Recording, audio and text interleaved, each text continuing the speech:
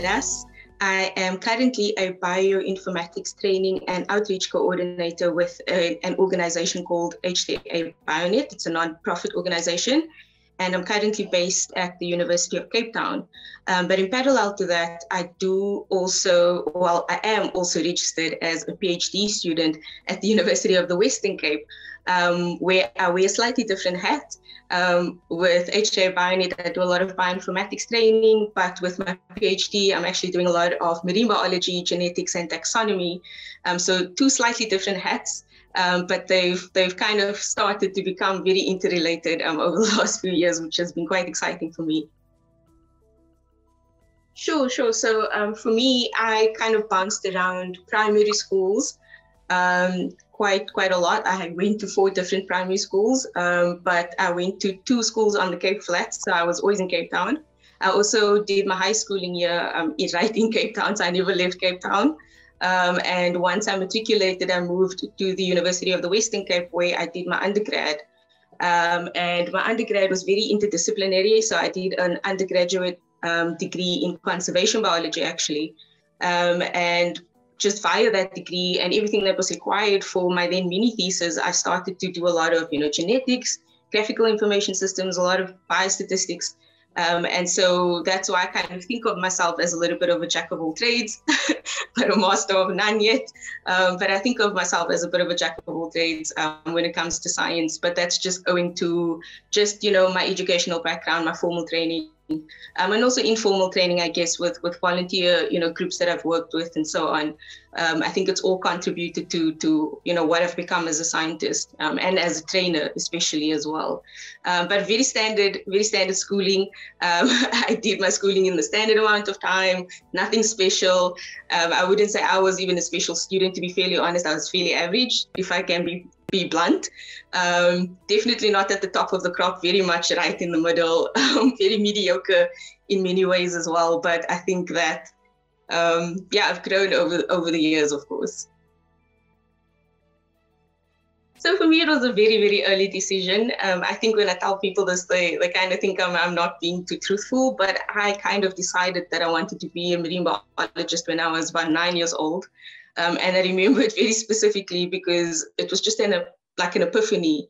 I just kind of went, this is what I want to do. This is what I enjoy. This is what I love. I love animals. I love nature. And more than anything, I love the ocean.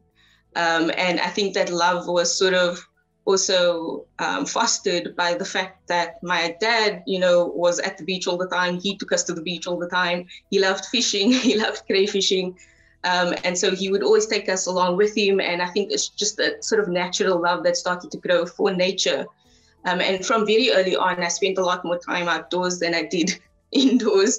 I was always that girl playing in the trees or playing in the sand outside or scratching around, picking up bugs. And I guess that from that age, I think everybody kind of knew that I was going to be, I would go into science in some way.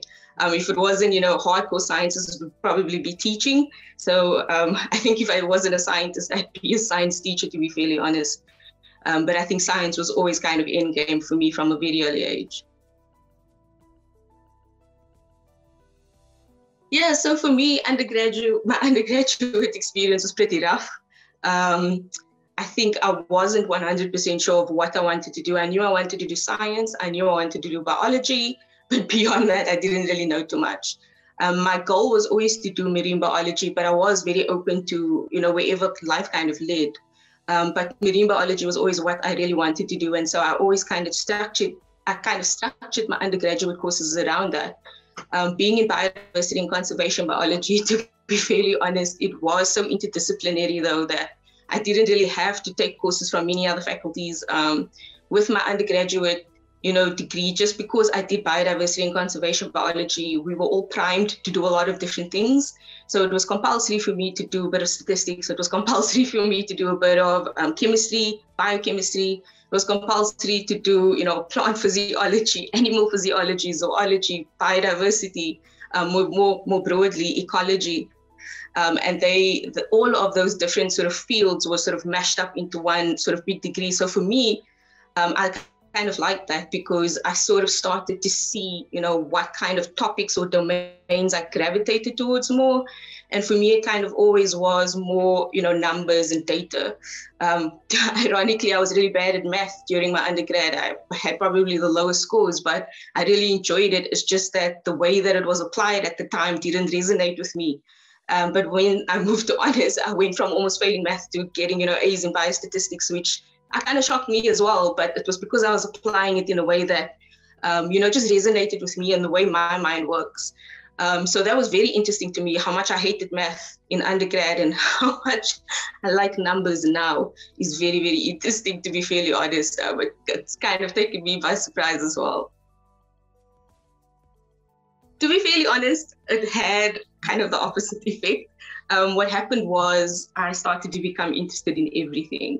And that's why at the beginning I said kind of like a jack of all trades and a master of none, because I really do like everything. And I think that is a blessing and a curse for the type of, formal training that I had, was just that I was exposed to so much. And so I was familiar with so much, and then I became interested in so much. So, it was actually very difficult for me navigating from that point, because even when I went from my honors to my master's and from my master's to my PhD, there was so much that I wanted to do. And I think that sometimes holds me back a little bit. It's just, I want to do so much and I want to learn so much and I want to apply so much, but really you can't do everything all of the time.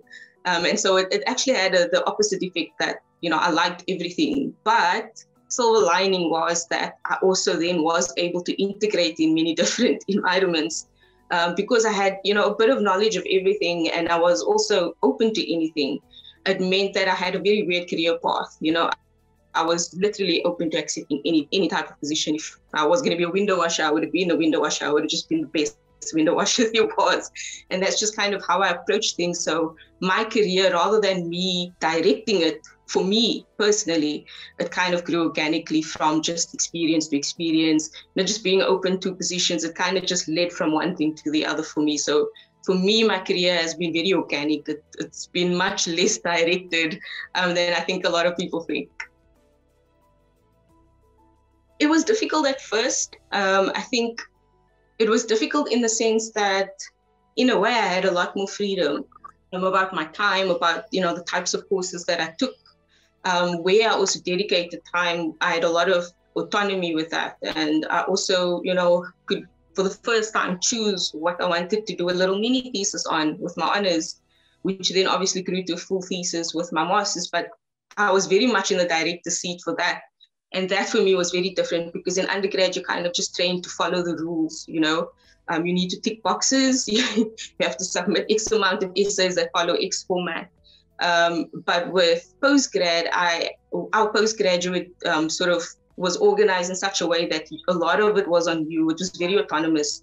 If you didn't want to do something, you didn't do it and you missed out and they moved on.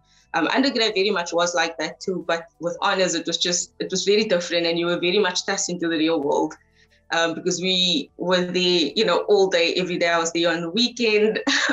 I had my first exposure to proper lab work. I had been doing lab work throughout undergrad, but that was my first time fully on my own. I was designing my first experiments, optimizing studies and protocols. And it was my first experience really taking ownership of that. And I think that was scary. But in a weird way, it's actually what made me realize that science was where I was happiest and what I wanted to do, because I also came into my own. So I don't do well in boxes. And I realized that with my undergrad, to be honest, I think academically, I was the weakest student coming into my postgraduate studies. From the whole cohort, I was at the bottom.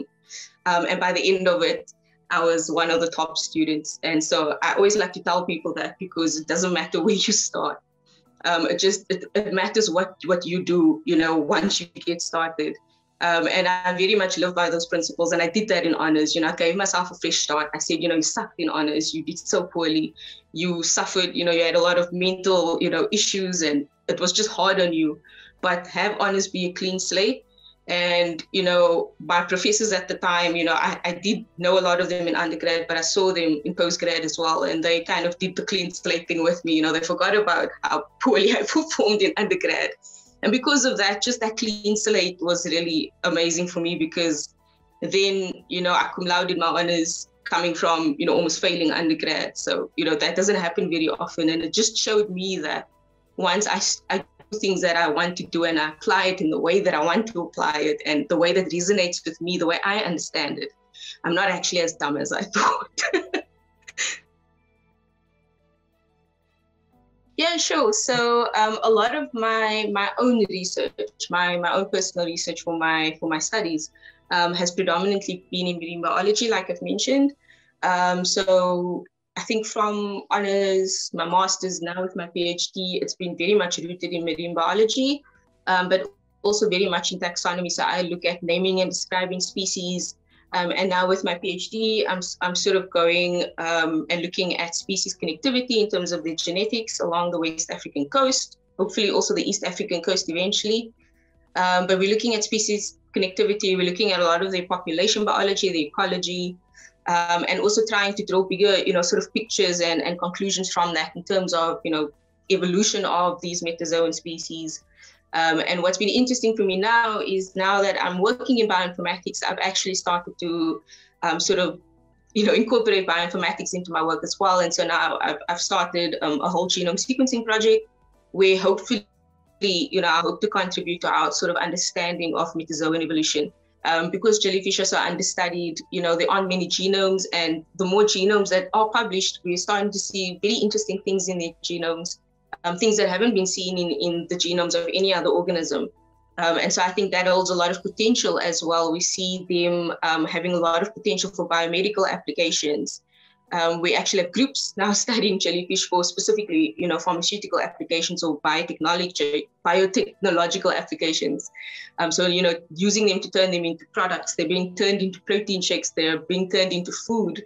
They're being farmed in a lot more places in the world now. And when I started studying jellyfish, that wasn't really the norm, really. That was about 10 years ago. That wasn't really the norm. Nobody really worried with jellyfish. It was a few of us doing it, and it's already grown and exploded over the last decade alone. So that's been interesting for me to see, going from, 50 people over here doing jellyfish to like 500. That's been nice to see, just the natural progression. As we learn more about, species diversity on the planet as well. It's nice to see how people's focuses are kind of shifting from, obviously the big sort of keystone taxa to the not so keystone, smaller things that you didn't know mattered so much. So that's been quite nice for me to see. So for me, one of the very, very interesting things that I found out is that very recently we did sort of a global study on, all of the eastern boundary current jellyfish along the world. And what we found was that nearly all of them had a very similar pattern of evolution. And I thought that was really interesting. And the pattern of evolution kind of mimicked, the big meteorological strike that happened, I think it's in the Gulf of Mexico, that formed the Gulf of Mexico. And it kind of, a lot of the evolution centered around that. When that happened, the oceans changed. And we actually see that mimicked in jellyfish speciation. So we saw, an increase in the number of species that were out there. We saw them all follow similar patterns of divergence, of speciation. But what was interesting was that although many follow that same pattern, not all of them do, even if they were in existence back then when, all of this happened and they kind of originated around the same time. Not all of them still follow the same pattern, which is very interesting. Some of them, it's basically one species across the world. For other genera, it's multiple species in different places. Sometimes there are multiple species in one location. And that was something that was interesting because we didn't expect that with jellyfish, that there would be so much diversity. And one of the other very interesting things we found is that there's a lot more diversity than we thought. There's a lot of crypsis. So when you look at the genetics, for example, what looks like one species can be 12. There's a classic case of this genus called Aurelia. Aurelia was traditionally thought to be one species all across the world, almost. And a scientist came along and started to look at them in more detail. And with one study, I think they were split into 9. It's now grown to I think about 12 to 16 known species, and it just keeps on growing. And that's because of the genetics that has been, incorporated now. But then we see a lot of morphological plasticity where they either look the same everywhere or different everywhere. So that's been very interesting, and we are starting to see that it actually mimics a lot of the environments that they are in. And we're trying to now sort of start to build more elaborative models where we can actually prove that and say, it is because the temperature here is X, Y, Z versus here that is actually causing them to speciate. Because the boundaries within the ocean is obviously not as simple as on land. The ocean is kind of homogeneous on the surface, but very heterogeneous below the surface. And then, modeling species, boundaries and things like that become very complicated. But that's what's been interesting is, how little we know with how much we still know. So that's been quite interesting over the last few years. So my PhD is looking at both species identities along the West African coastline, but also species connectivity. I'm also trying to look at species boundaries. So seeing what level of mismatch do we have in terms of our own understanding at the moment. So we know that, a series of species occur in, XYZ place. And traditionally, we always thought that, you only get one species per large marine ecosystem. So my study is kind of investigating whether that's true. It's probably not true, but we're trying to look at the level of mismatch between how many species we actually identify versus how many we expected to see there for that large marine ecosystem, because it's going to tell us a lot about ecosystem, dynamics. It's going to tell us a lot about the population biology of the jellyfish. We're going to learn a lot about speciation and possibly be able to tie that to broader models, hopefully. But then the other portion of my study is also just looking at some of the population biology in detail of a couple of key species, and then also trying to build a reference genome for one of the jellyfish that we're looking at. And so I want to build a reference genome, not only to have the reference genome, but also so that we have more genomes available when we do any type of mapping in the future. But also with the hope that whatever pipeline I come up with as part of, sort of assembling and annotating that genome can then be made open source so that other people can use it, particularly people working with non-model organisms, marine organisms, and gelatinous zooplankton in general. So I'm hoping that by doing a lot of this, I'm also putting a lot of information about how to do this out there. A lot of, jellyfish biologists, taxonomists, we all kind of traditionally have worked in a lot of silos. And so what we do only is known to us. So I'm also hoping that with my project, I'm going to make a lot of things open source, a lot of my methods and stuff like that. So I'm just hoping that by doing that also, it helps a lot of other groups see that, maybe they need less than they thought to actually do this kind of work. Because we've been able to do it on a very low budget at the moment. And we've done a lot with the little that we've gotten. So I think it's useful to share a lot of those experiences, as well as the insights that we've been able to manage to get with, those limited resources.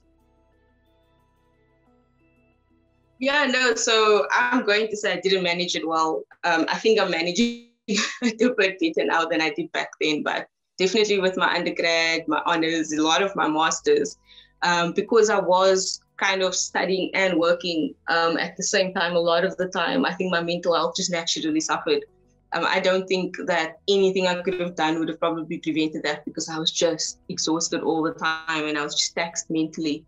And I think that if I had gone back, I would have probably done things exactly the same way, which is sad to say, but it's the honest truth.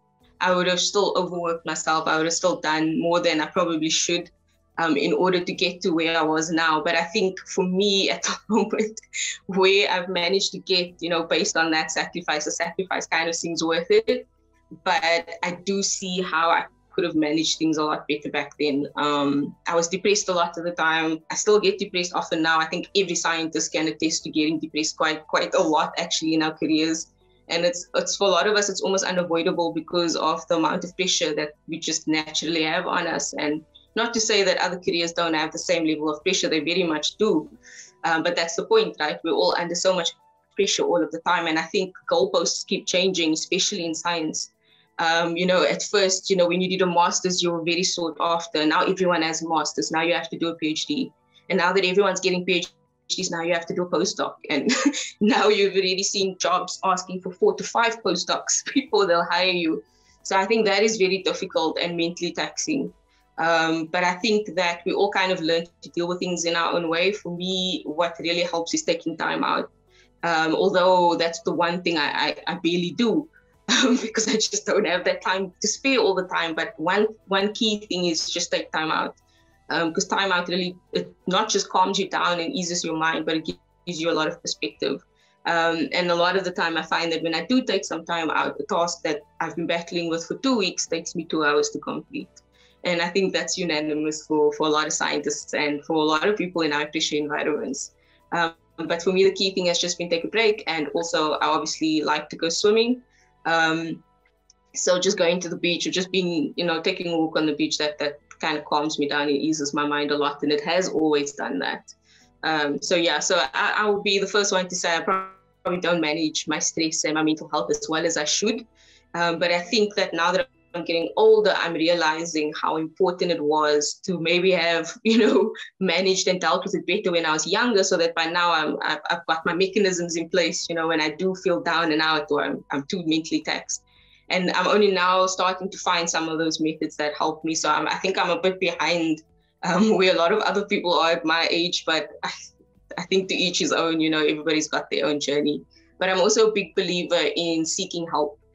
So if you feel like you can't manage, it's because you probably cannot manage. And there's no shame in that, and there's no harm in admitting that either. And so I feel like if you are feeling overwhelmed or mentally taxed, there's absolutely no problem with going and seeking medical attention, because sometimes that is the only thing that helps. And I think it's important for us to not stigmatize that, but to also accept that sometimes we need a bit more help than we can give ourselves. It's a tough pill to swallow, but it's a pill we must swallow, I think, if we do struggle with our mental health. I think I've been very fortunate, I must say, within my time in academia, to be exposed to, a lot of African scientists and a lot of brilliant African scientists, and that made me feel more pressurized, right? Because I was like, oh my word, there's so much brilliance, like across the continent. Like, how do you stand out, and how do you persist in, such an environment with so much brilliance? And that to me was very difficult to grapple with, because I always kind of felt like no matter what I did, I was not going to be as amazing as these people.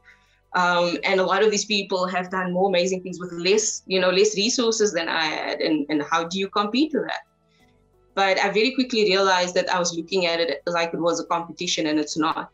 I think everybody's starting point is very different. Everybody's opportunities throughout life is very different. And so what you accomplish is very different. But relative to your starting point, a lot of us accomplish big things, right? What might be big for you might not be big for me, but it's really big for you based on your starting point. And so I think when I started to look at life through that lens, I started to go, but, maybe I've not done that bad. And actually, I've done that well considering where I started. And so did the other person next to me. And so when I started to view things like that, it kind of started to lift pressure. And I also started to change the way I looked at my own skills, because I must say, when I entered Bionet, I felt very underskilled. There were all these big, data scientists and programmers from computer science backgrounds, and I was not that. And so that was very difficult for me to find a way to fit in. But I just realized that, hey, everyone has their own strengths. Everyone has their own weaknesses.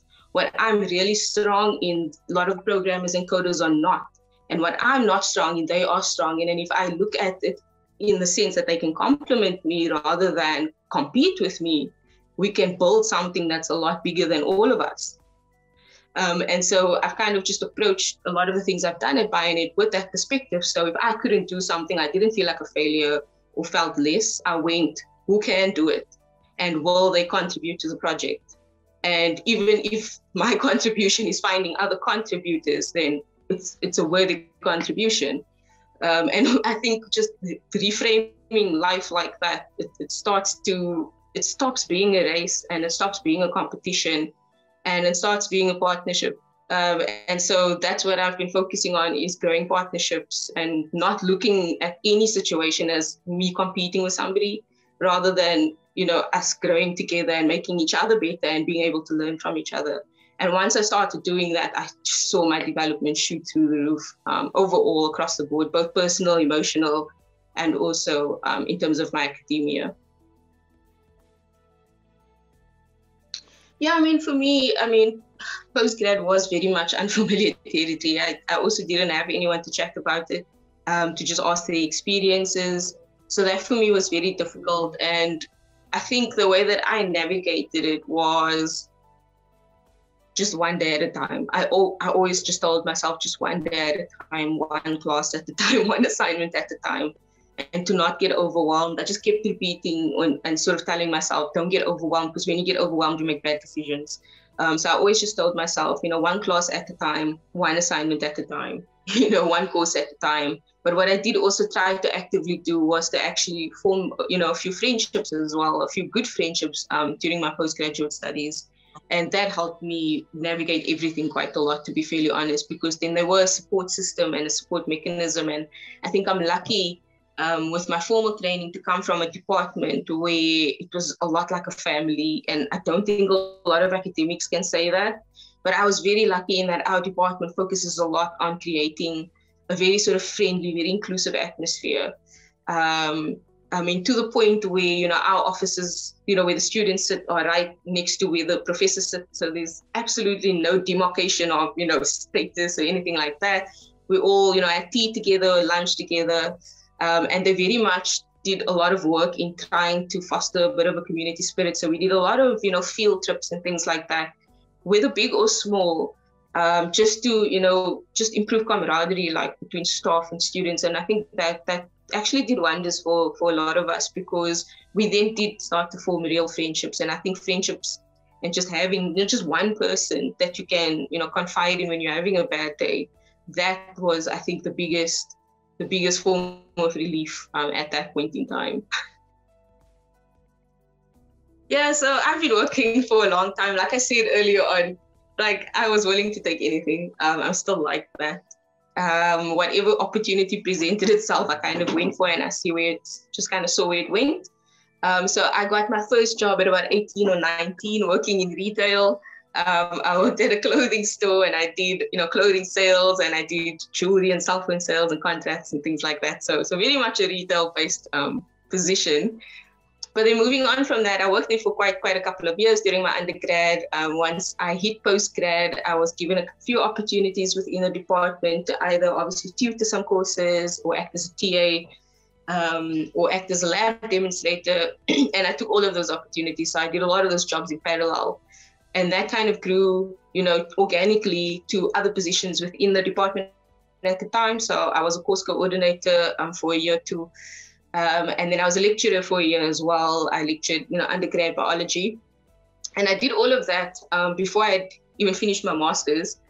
And then during my final year of my master's, something possessed me, and I took an internship. And I did an internship for about a year and a couple of months with the National Research Foundation here in South Africa. And I was based at Iziko Museums, which is the Iziko South African Museums, which is also here in Cape Town. And I was in a dungeon all day doing like hardcore taxonomy. So I was just working in the collections, and it was the best job, to be fairly honest. You felt like such a real little scientist, and I got to see so many awesome things. I was in a museum, so I got to, really interact with all of those crazy specimens that, the public does not see. And so that was very exciting for me. After that, I worked as an administrator, a departmental administrator for physics group, the Inter-University Institute for Data Intensive Astronomy Study, IDEA. That was based, it was a dual sort of position between the University of Cape Town and the University of the Western Cape. And I also did that for about a year. So I was working with a whole bunch of astrophysicists, just working in admin, development, outreach. And so I was the PA to one of the directors for developmental outreach. And so I just kind of helped her with all of our sort of outreach activities and stuff like that, and did some budget management. And then after that, I joined HNA Bionet, where I've now been for the last 4 or 5 years. And I joined them as a bioinformatics training coordinator. So absolutely an uncoordinated career in life, if I can say that. I think mentorship has been very much downplayed throughout academia. The importance of it has been very much downplayed. Although we all understand the importance of mentorship, we all have a mentor in some type of way, a professor or a supervisor who, does some type of mentorship with us. But I don't think it's very formalized in the undergraduate system, especially. And I think there's room for that. Now I know it's not going to be organic if you say, you must mentor this person. But I do think the structures can be put in place where people can say, hey, I am interested in mentoring. I'm only a third year student, but I'm willing to mentor, first year and be their buddy on campus. I think there's lots of room for that. And I think there might be sort of micro programs that exist within universities. So at my university where I study, at University of the Western Cape, for example, they've got this buddy program, which is a mentorship program, but it's specifically for math, where a third year or an honors student would mentor a first year student, and they would have structured meetups. The student can go to them at any point in time and say, like, I'm struggling with this equation, I need a bit of help, and they can arrange a meetup. And I always thought that was quite nice. And I always wondered why that didn't extend across the board. Because I feel like a lot of people would sign up and say, yes, I'm willing to be a mentor. And a lot of first years would say, I need a mentor. And so I feel like there's not any strong mechanism like that across any institution I've ever been at. Although there are some programs, some small programs here or there, or, one department does it or one faculty does it, but I don't think it's unanimous, and it's not something that's really focused on. At least not in my experience, in the places that I've been in. It's not focused on, but I think there is a lot of room to improve that, because I do know that when you do have a mentor, you tend to go a lot further, a lot faster. Not just because they might be giving you help or guidance, but just to have that person to springboard ideas off of, who possibly has been where you are. That is very important, and it's invaluable. Just having somebody to say, but I've been in that situation and this is how I navigated it. This is how I got through it, or I haven't been in that situation, but I've been in a similar situation and this is how I navigated it. It just makes you feel like all's not lost. And sometimes it can be, the sort of, crux between, I'm going to stay in this line of work, or I'm going to leave, or I'm going to stay and continue my studies, I'm going to drop out. So I do definitely think that a lot more emphasis needs to be put on that.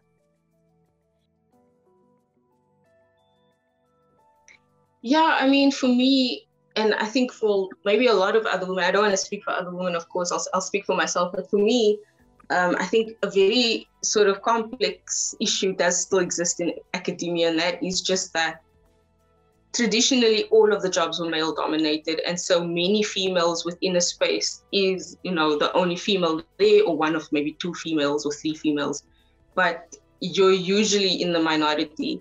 And I think that has always been difficult, because it's not that you feel like you're in the minority a lot of the time, it's that others make you feel that way. You feel like you're a woman in science, and I think we need to stop feeling like we are women in science, and we just need to feel like scientists. And so I feel like one day when we don't have to do all these women in science movements anymore, that's when science has really transformed, right? When I'm just a scientist and I'm not a woman in science. But it's still been very difficult. And I think that we have come a long way. I can say from my personal experience, my experiences with men within the office has improved a lot over the years. But I am still saddened by the fact that there are still a lot of experiences that I do have where I walked into the room and I was the only female there, or one of the only females there, or I was young, or I looked young. And so I was just not respected. I remember comments from people saying, oh, the science is cute. No, it's not cute, it's serious, it's science. And you take those things with you and you kind of internalize it. And I think for a long time, I didn't want to communicate my science. When I did, I got a lot of stage fright. I still feel like that. Whenever I communicate my science, I always feel like there's going to be somebody who's going to do better than me. And I think that's just how women are kind of made to feel inherently in science. But I do want to say it has improved a lot. I experience that less and less, but unfortunately still experience it. I still experience situations where I'm, inadvertently told, you're a woman, you don't belong here, or you're not going to be as good as the male counterpart. You're not as strong, or you're not as smart, you're not as witty. And that happens way more often than I'd like to say, but it does happen. But I think that, to be fair, it happens to a lot of people. And so I've also just been trying to just remember that whenever something is different within an environment, it's going to be shunned until it becomes the norm. And it's only going to become the norm when more women go there, and more women will only enter those careers if other women showcase them and show other women that, we do belong here and we do well, actually. We're not just part of the crew, we're leading the crew. And so I think that lots of women need to stop being scared of positions of power because they're scared of how it's going to, transcend onto everybody else, or how other people are going to receive it. I think they just need to own their space, own their right to be there, and be there, take up space and let other women see you, let girls see you, let them see that, these careers are not impossible and it's not just for men, it's for everyone. And I also want that to happen in a very organic way again. I don't want it to be forced, right? I want people to want that. But I think you get people to want that when you as a female are also just excellent within the spaces that you're in, I mean, I very much feel like the reason why I'm the way that I am is because I was raised in an environment like that. Even though it wasn't always accepted when I was growing up and I was really little, just still, boys things were boys things and girls things were girls things, and you didn't confuse the two. But my parents were really amazing in the sense that, if I was interested in something, I could do it. If I wanted to try something, I could do it. If I wanted to go play with the boys and kick ball, play in the sand, I could do it. It was no problem, right? Because I'm just a person, just like they're just a person. And without realizing, what they showed me was that I was equal. And I think a lot of women don't get that experience growing up. And so they have to find the equality within themselves or within other people sometimes, which is unfortunate, but that's sometimes, what can happen. But I think for me, I was always just lucky to have parents that really just told me you can do anything. And if the world tells you no, do it anyway. Was maybe not the best lesson to teach a child because I became very stubborn and hard-headed. But maybe that's also why I ended up succeeding, right? Because as much as the world told me no, I went, well, who cares?